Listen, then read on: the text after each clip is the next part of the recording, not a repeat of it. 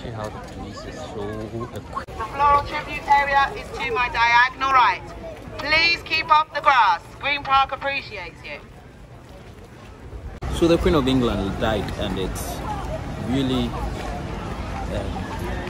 for me, it's a sight to behold.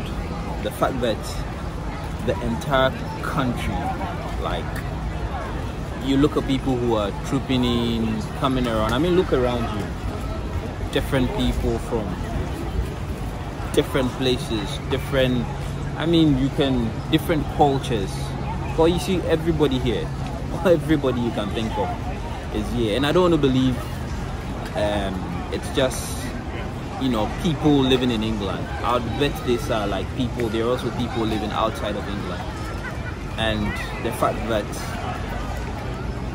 the Queen's death brings together all these people, kids as young as, I mean, you can think about, are all laying down flowers and laying down wreaths, yeah, for the Queen, all in honor of the Queen. And I think it's a fascinating thing. It just goes to show you what perhaps the Queen stood for and how much she was loved by many.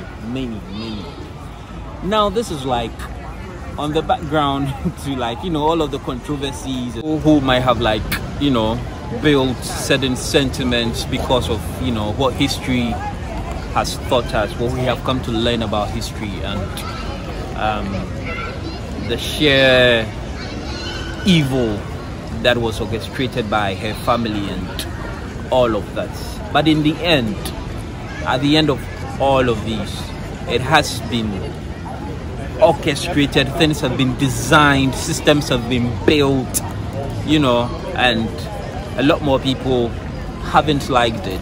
To really put this in all of what is happening and the Queen's death and all that has been transpiring, especially like the past week, you know, the hate, the love,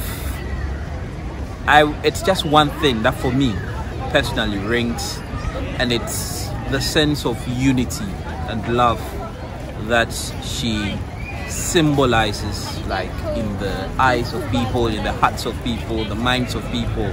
It's the fact that England has lost a treasure, and this treasure, as to whatever people think about, whatever people perceive, the ideas or that people have, like, you know, come to learn, it's just one thing that really matters in the end, that people become one and they don't care about whatever that has transpired, whatever.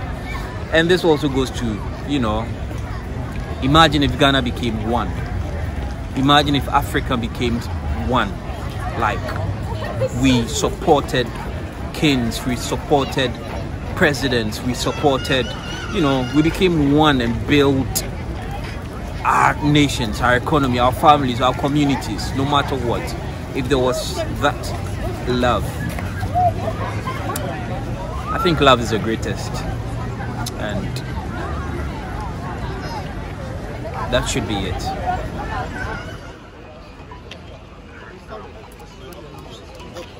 I don't think he does, he only had mine.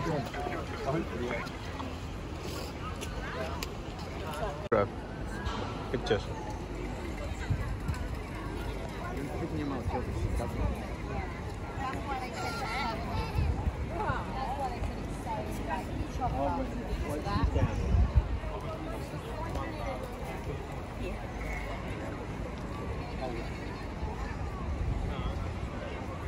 My own 5